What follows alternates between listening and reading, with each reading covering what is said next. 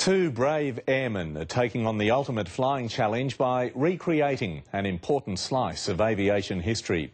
They plan to fly across the Pacific to raise money for the Royal Flying Doctor Service.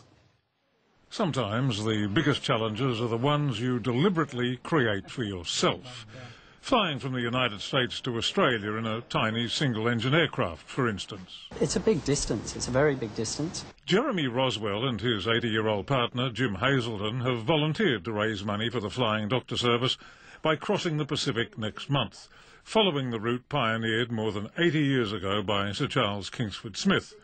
And just like Smithy, they won't be able to fly above the ocean's notorious weather either. The modern aeroplanes can fly right above it. We're flying through it. Compared with their tiny single-propeller plane, Smithy had some advantages. His plane had 3 engines for a start. Yeah, but the aeroplane would be no good. If he lost one engine, he was gone.